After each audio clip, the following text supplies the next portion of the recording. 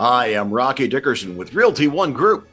So, Las Vegas real estate market crash, huh?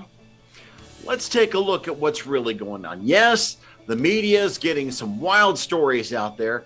And yes, there are some people that are trying to gloss over things. Truth is, things are slowing down. Truth is, prices are coming down in some areas. But let's take a look at the actual facts and base our opinions upon that. First, let's take a look in the facts. Facts are that condominiums rose nearly 40% in the last year. And yet, at the same time, in the last month, there are some areas of Summerlin where the median sales price reduced around 20%. How can this happen? Well, homes in Summerlin are not worth 20% less than they were a month earlier. It's just the price range that was actually selling had lowered. Market segmentation is going to be key in what we see this year. Now, in May 6th, there was a key article about Zillow when their stock tumbled 12% in one day. They were stating then that they feel the path ahead is uncertain. In fact, 3 weeks later, they would revise their growth forecast down an additional 3.3%. In fact, what they did in the first quarter is they sold over 8,900 homes and only bought 231 because, as of January 31st, they said they are no longer acquiring homes. Those estimates are now becoming absolutely worthless.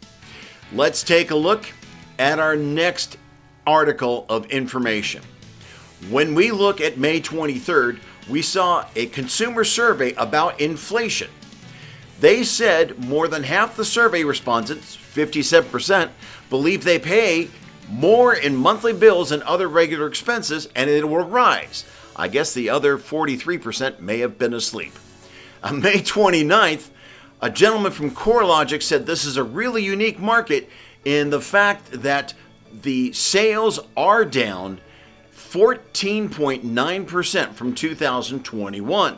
On June 1st, it was announced that Nevada has the fifth highest number of foreclosures in the U.S., with one foreclosure for every 3,043 homes.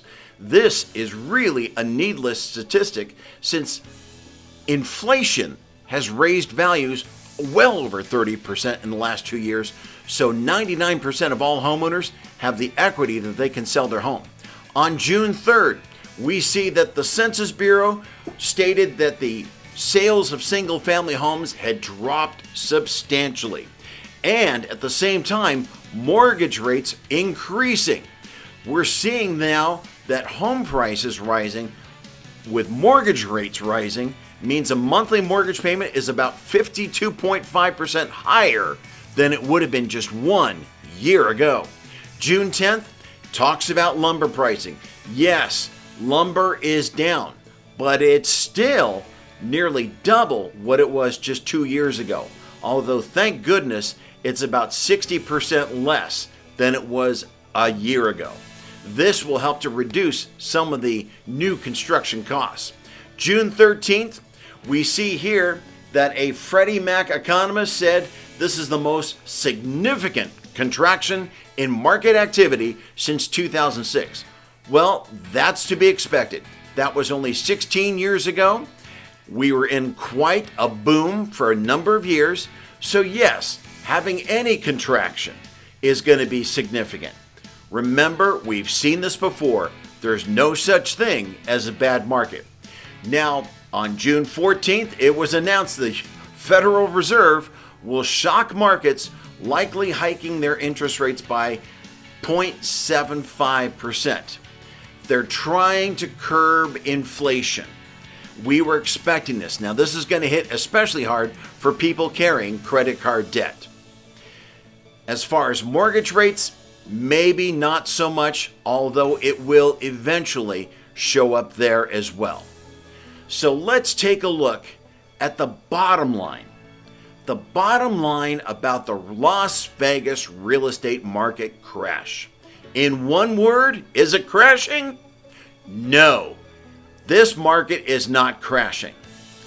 Is it slowing? Yes. Could it lose some value? Perhaps. but the big keys for this year.